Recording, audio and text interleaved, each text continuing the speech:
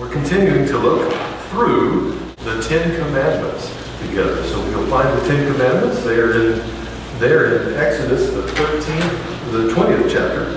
Exodus 20.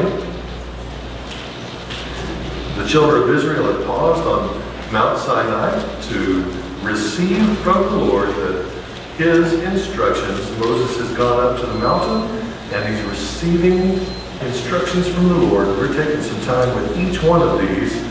The top 10, we call it. The Ten Commandments were good for them at that time.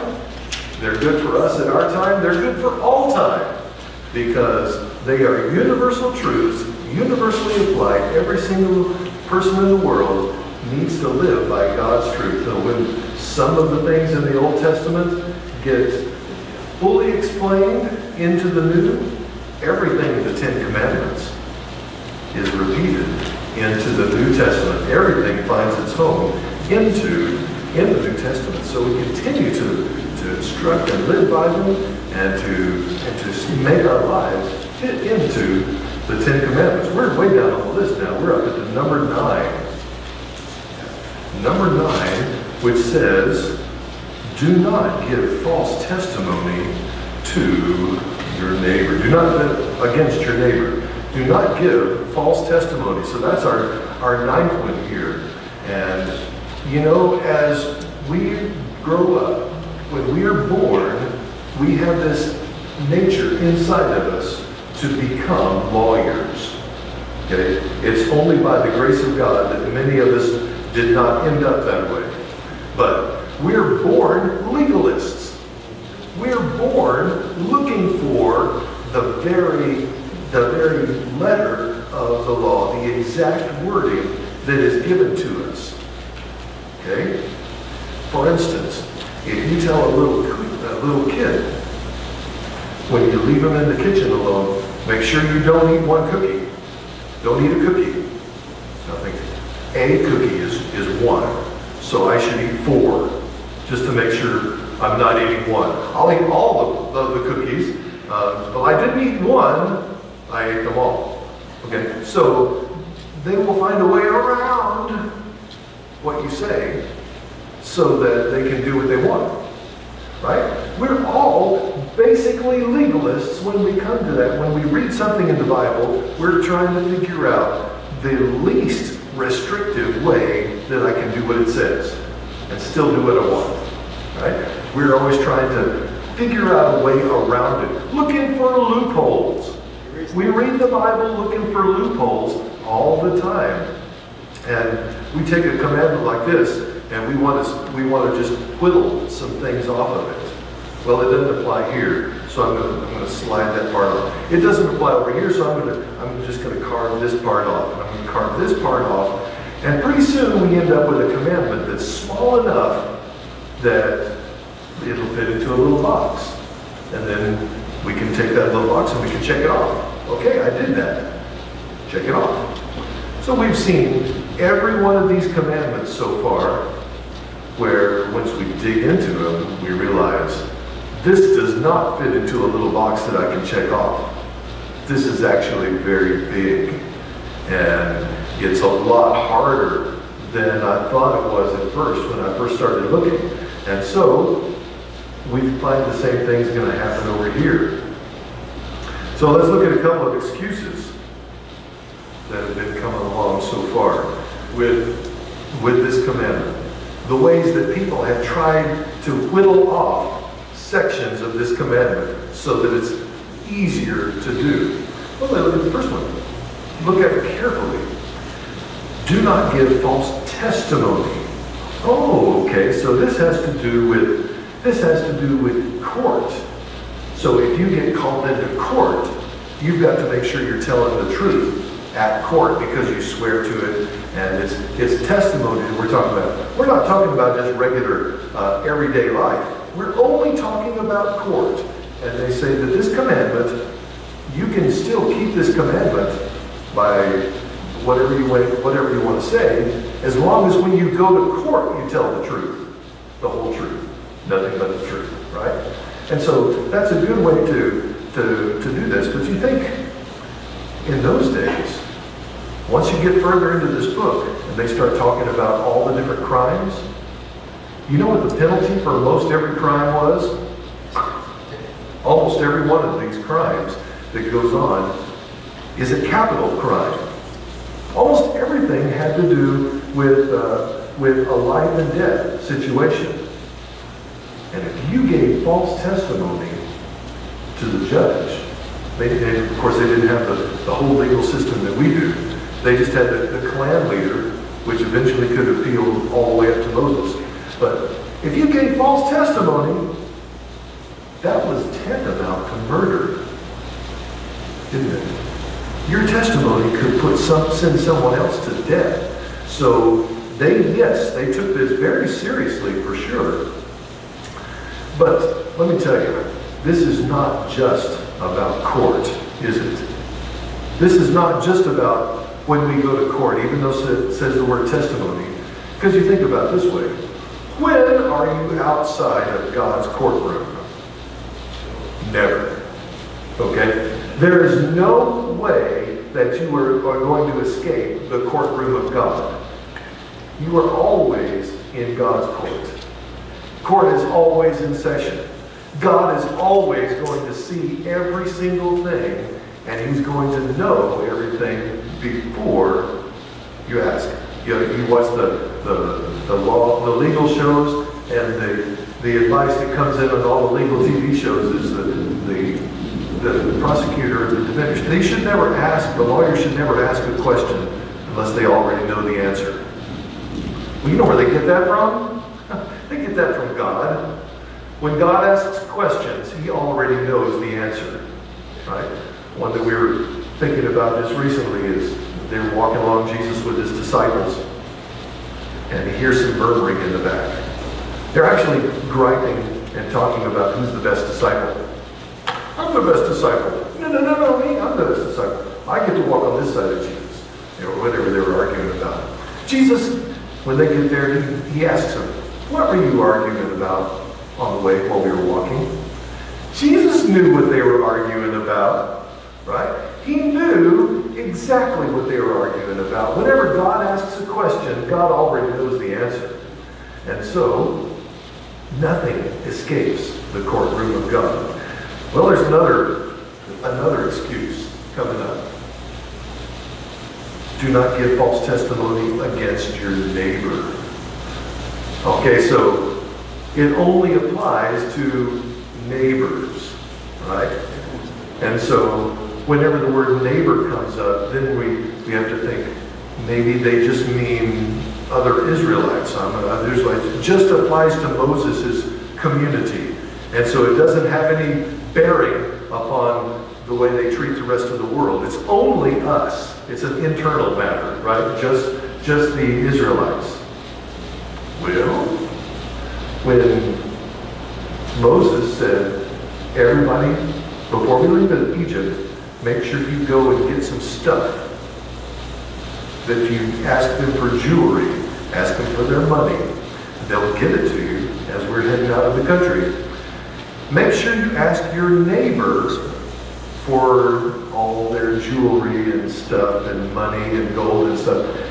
He makes sure he says neighbors. He calls the Egyptians neighbors. Right? Neighbors, everybody. So you can't whittle off this section and say, well, this only applies to just my neighbors. Because you've got to also remember about that lawyer that came up to Jesus. And he said, can you identify exactly who is my neighbor? Because I really want to keep this commandment, but I don't want to do any extra. I don't want to have to work too hard at it. I don't want to have to be nice to everybody. Love your neighbor. I don't really want to do that to everyone in the world. I just want to do what I have to and no more. Right? And then so Jesus has to tell him this story. Of course, that's the story of the Good Samaritan. And the moral of that is, who's your neighbor? Everybody. Yep, you're going to have to love everybody. You're going to have to tell the truth to everybody. You're going to have to make sure you don't bear any false witness ever to anybody. All right, so principle. The principle here is make sure that you do not lie. God doesn't lie, right? God cannot lie. That's what it says in Titus. Titus 1:2 says God cannot lie. Absolutely can't. Because it's totally against his nature, and he will not violate his own nature ever. And so that impacts us. No wiggle room, no way out. There's no loopholes. This is the principal teaching of this scripture right here. And we're going to break it down with some thesaurus work here. That means other words that we try to escape with lying. Well, it's not a lie, it's just a little slander. Well, we can't slander. Gossiping is false witness. Right? We can't do that either. Okay? We can't even spread gossip when we're trying to share a prayer request. So there's a lot of that has happened through the years. We try to share a prayer request and it ends up just talking about other people. Well, we don't want to do that either. So gossiping is off the table. You can't even imply something. Insinuation. You know, well, I didn't say it, but they could tell that's what I meant. If people can tell that's what you meant, that's a lie. That's a false testimony. Okay? We can't get away with that either. The Bible tells us, do not get involved in controversies. That's right. Don't spread into that. Don't participate in that. The rest of the world is going to fight and argue, and if you don't believe me, just check on to British Parliament sometime. You can watch those. See, if the pay-per-view on the wrestling channel is gone out, you can just shift over to C-SPAN and watch British Parliament, and they'll have just as many fights. Okay? So you can see them coming out of their boxes with their wigs on and getting at it. Controversies are always going to be going on, and God tells his people, you can stay out of that business because you're not going to be spreading false testimony here. When somebody is hypercritical, that's also a false testimony. When you're just demanding too much, when you're pushing too hard and something might be good and you say it's not quite good enough, that's hypercritical, and that is also false testimony. We've got to get rid of that. Hypercritical. Flattery. There you go. Flattery is false testimony. So if you don't mean it, don't say it. Okay? There's other ways to say exactly what you mean and be truthful. The Bible says we're supposed to speak the truth in love. Absolutely. But we need to avoid that. And of course, little white lies. Right? Little white lies. We've got to avoid that. So, well, it's not a real lie, it's just a white lie. White lie is still a lie. Okay? And you say, well, I don't want to hurt somebody's feelings. Well, you've got to think a little bit harder then, because you can't tell a lie to try to avoid hurting somebody's feelings. I'll tell you why, it's not going to work. It's not going to work. Once they realize they have been lied to, then you have made matters worse. Okay? So a white lie is just kicking that can down the road, because one day they're going to find out. Yeah, you didn't believe that at all. You didn't mean that. And so it's just going to make matters worse in the long run. Okay? Let's think about some special cases. Because when we read this, do not give false testimony. And then we read the rest of the Bible, there's some issues that come up. We've got to think about these. So, let's think about some of the great liars in the Bible. Abraham. Abraham was a liar. In the story, he got scared that when they go down to Egypt, that they were going to kill him. The Egyptians would kill him because they wanted to marry his wife. Now, I'm not sure how this happened. I'm not sure how you can imagine this sort of thing going on. But God has preserved Abraham and his wife in such a way that at 75 years old, she was still such a looker that they were going to kill Abraham to take her into the harem. So God has preserved her and such a way that Abraham was still scared for his life, that she was going to be taken by the king into the harem. And so he said, tell everybody that you're my sister.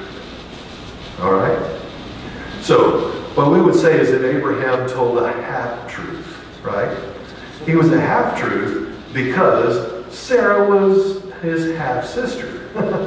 So not a full-blown sister. She was a half-sister, so it's not really a lie, is it? But did God accept that? Of course not. God said, came down to Pharaoh and said, you better get rid of this girl. You better not put her in your harem because she's actually his wife, and that's my man. Abraham's my guy.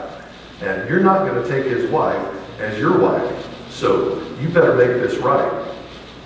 So God was not having any of that half-truth business that Abraham was trying to get away with. Okay? What that shows is simply a lack of faith in God, that God was going to protect Abraham for everything. So God had to teach Abraham that lesson. He had to teach Pharaoh that lesson. And what we find out here is that a half-truth is still a whole lie. Okay? That's the story. That's what the story of Abraham teaches us. But Abraham's not the only one in the Bible who told lies. Remember these ladies? Shiphrah and Puah. Way back at the beginning of this book of Exodus, we read the story of Shiphrah and Puah. They were Hebrew midwives. And the word came down from the Pharaoh, we need to exterminate all of the Hebrew babies, the boy babies.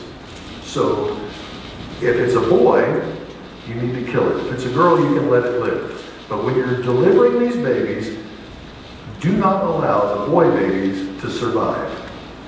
Shiphrah and Puah, they said, we cannot abide by that decision. Okay? Now this takes a lot of thinking out of the way for us this week, doesn't it? Because God says, life is a gift from me, and babies are a gift from me to you. And we want babies to live. This is God saying that. In that story, they said, we're not going to listen to the king who said, kill the babies. We're going to let them live. And so they disobeyed the king. They saved the babies. But then they came up with a little lie about it. They said, we're going to say that they delivered the babies before we got there, and we couldn't help it. So they did tell lies. Well, the rest of the story is that God gave them their own families because he was so glad that they valued life and that they trusted in God instead of obeying the evil king and the evil commandment. However, they were not applauded for telling the lie, but they were applauded for saving the babies. Okay, so what they did got the blessing of God.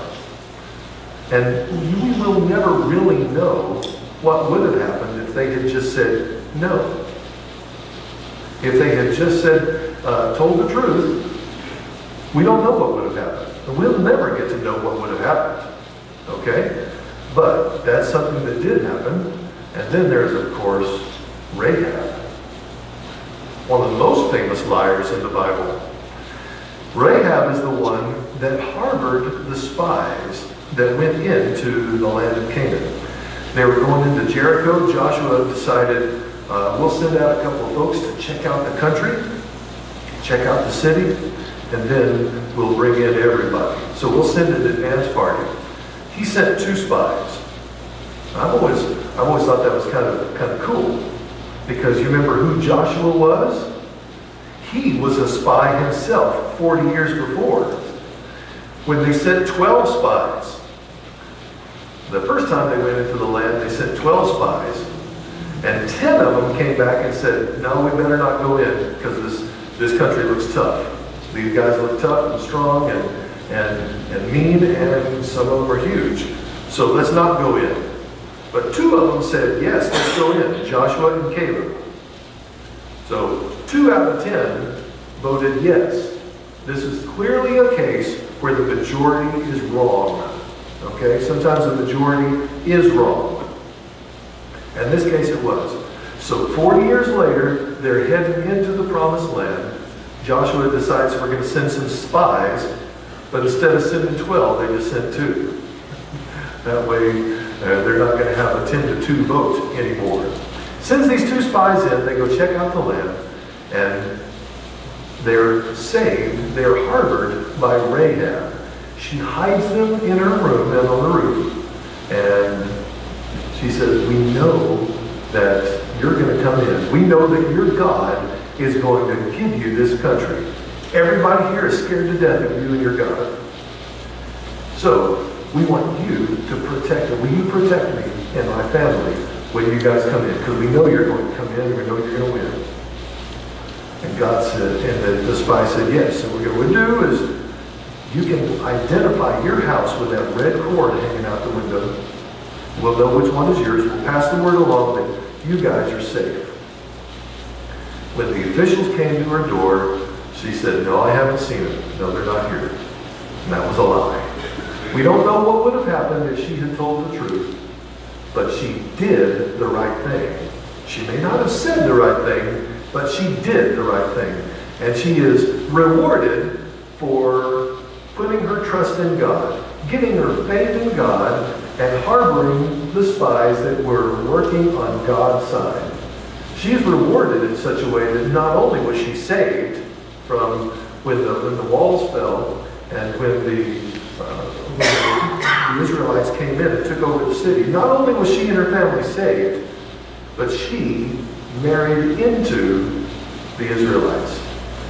Not only did she marry into the Israelites, she married a special one who was down the line an ancestor to David. Therefore, Rahab is in the line in the ancestry of Jesus. She is in the absolute royal family tree. And it's because she put her faith in God and trusted in God. Not because she lied, but because she did follow through with her faith in God. So these are some famous liars in the Bible. You know, there's some other famous liars in the Bible. In 1 John. 1 John, it tells us a couple of ways that you might be a liar. He says, the people that say that they're Christians, and yet they continue to walk in darkness, you're a liar and the truth is not in you. These are people that are posing as Christians. So he says, some of you guys, you say you're Christians, but you're continuing in an ungodly lifestyle. You're a liar and the truth is not in you. 2 verses later, he says another way. He says, some of you are Christians and you're going around saying that you never get into any sins. That you're just through sinning. You're so holy now that you don't ever sin anymore. And he said, in this case, you're a liar. The truth is not in you. So these are 2 ways that people still get into lying. Well, let's think about some other aspects, some other applications of this going forward. Our speech should never be careless. The Bible tells us in Matthew that, right there in Matthew, we're going to be held accountable for every idle word. Every idle word. Okay? That means the things that you say, you should say them on purpose. Okay? Stuff shouldn't just be slipping out. You should say them on purpose because you're going to be held accountable for every word. Okay? Our speech should also be simple and direct.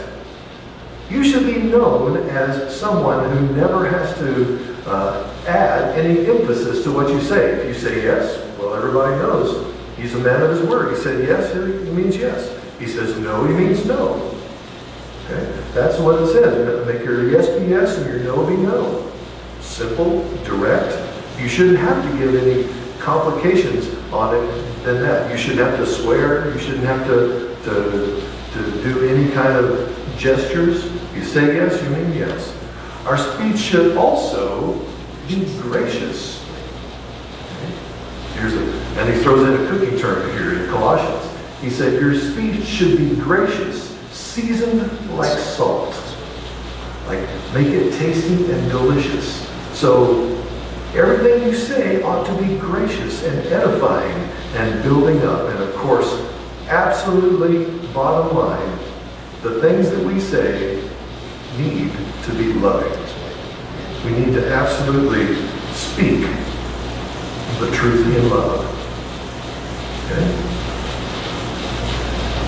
And the most important thing about our speech has to do when we're speaking to God. Because this is an area that we may not always give complete honesty to.